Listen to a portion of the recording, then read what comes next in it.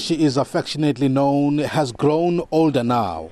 She turned 98 in February, but she remains strong with a razor-sharp mind and humor. I'm feeling 75% strong. Yeah. 25% is old age. Yeah. I can't help that. MaMbeki is still very active in community development projects. She set aside part of her family house for a sewing project which helps local women. MaMbeki is also the brains behind this Khanyisa beadwork project located in her village. She sees self-help projects as a means towards social and economic advancement. MaMbeki also played a significant role in the establishment of a local high school named after her and has facilitated donations of books for its library. She is highly respected here for her tireless efforts to improve the quality of life of the villagers.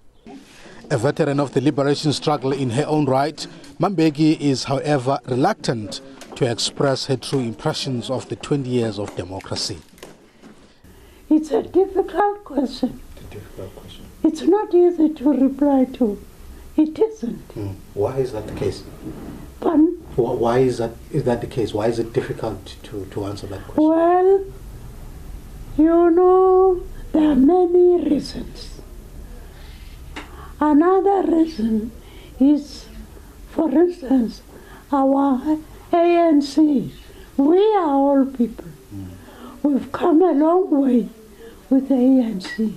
We have seen changes, either for the good or for the bad. That's why it's difficult to reply. Right. But are you happy with our country right now?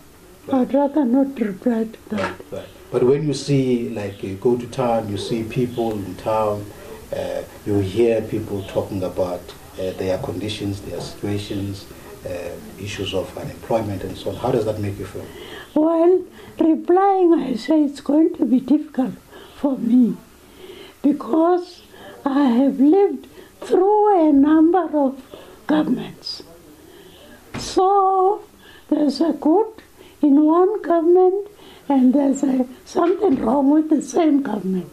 So I cannot have a direct reply.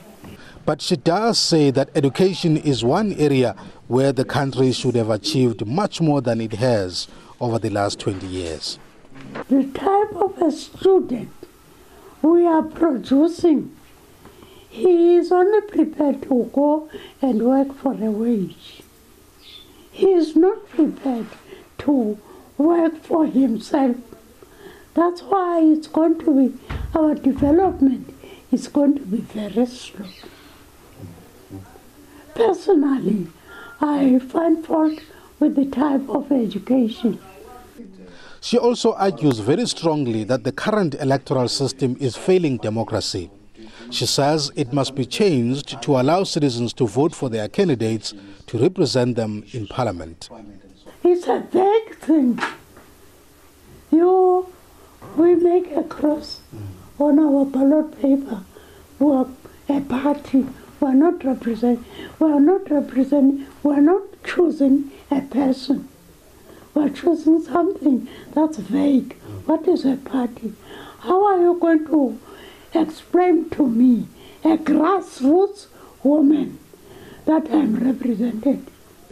MaMbeki insists that the party system is open to abuse and manipulation. And I don't know whom they'll choose to represent me. They may choose their own friends, they may choose their own relatives. I have no power over that. That's one thing personally I still do not feel happy about, is the electoral system. People are not represented. The younger generation can learn much more from her humility and unwavering dedication to making a difference in one's community. Thami Dickson, SABC News, Dutywa in the Eastern Cape.